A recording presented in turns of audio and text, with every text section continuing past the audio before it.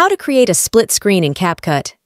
So if you want to add 2 or 3 videos in one screen using the CapCut editing app, then follow my steps. We're going to make a new project and then add the first video that you want to use for the split screen.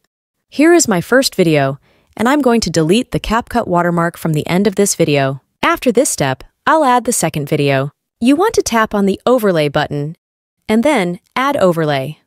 This is going to open my photo gallery where I want to select the second video which I want to use for my split screen project.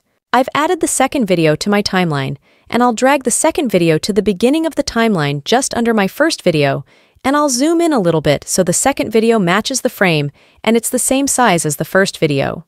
When you had added the 2 videos onto your timeline, it's time to split the screen.